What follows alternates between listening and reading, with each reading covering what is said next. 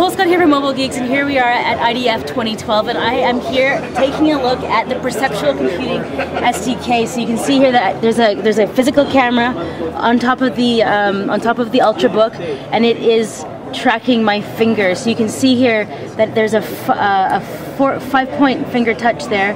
So you can see that my thumb is the green point, and you can see that there's a kind of that blue ball.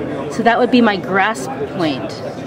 Right, so there's a lot of information that's being generated by this SDK.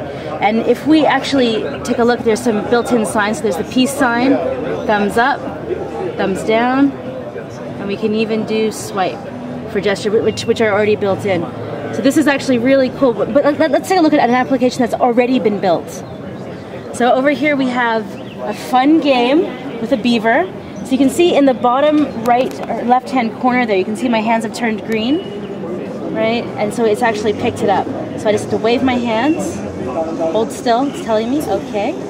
Thank you, beaver. All right.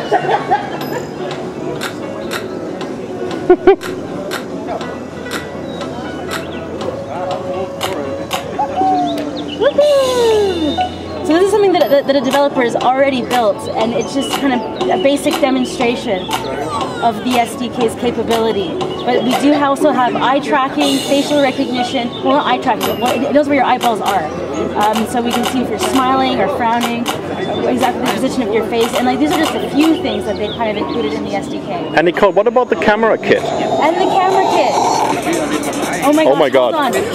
Okay, hold on. So the camera kit, it has 2 cameras on the top. It's a Creative Suites hardware, and it actually comes with the SDK. So we're actually going to be giving away one of these SDKs in the near future. So you guys should definitely keep an eye out for that.